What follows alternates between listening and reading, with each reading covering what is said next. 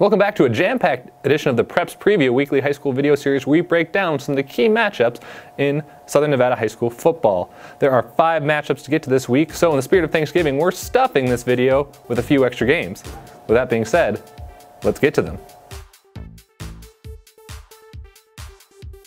If Basic and Liberty is starting to sound familiar, it's because this will be the 5th time in the last 3 seasons, including the last 2 region title games that these two have met, with the Patriots picking up the last 4. Last time they met was in October for the Southeast League title, and this time it will be for the Sunrise Region title, which Basic has never won, and Liberty has won the last 6. This game will be Friday at 7 p.m. at Liberty. Arborview is hosting a rematch against the Longhorns after defeating them 55-21 in October. Legacy did win their playoff opener by scoring over 50 points without a strong rushing performance from running back Samuel Turner, even though Turner has almost 2,000 rushing yards on the season. Arborview has its own stud running back in Diego Stubbs and will look to control the pace of the game Friday at 7 p.m. at Arborview. Faith Lutheran won the 2013 Division 1A state title, and this season moved up to the highest level of high school football in Southern Nevada. They went 6-4 in Class 4A this season, so it's been a good year for the Crusaders, knocking off Bonanza in their first playoff game, and it can become a legendary year if they can beat Bishop Gorman on Friday.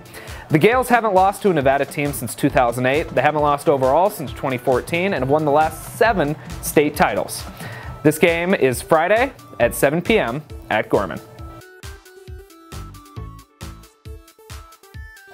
The Jaguars have their work cut out for them against Spring Creek. Running back Isaiah Morris has over 1,600 rushing yards on the year, but Spring Creek is only allowing 13 points per game. The Jaguars' own defense has been stout this year, so it'll be interesting to see who prevails Saturday at 1 p.m.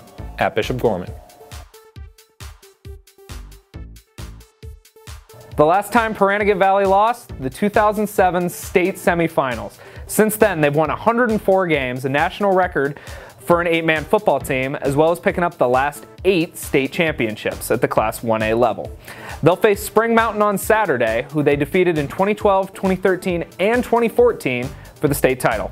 This game is Saturday at 1 p.m. at Clark High School. Thank you for checking out this jam-packed edition of the Preps Preview. Remember to check back to NevadaPreps.com for all scores, highlights, and analysis of this week's playoff games, and we'll be back next week.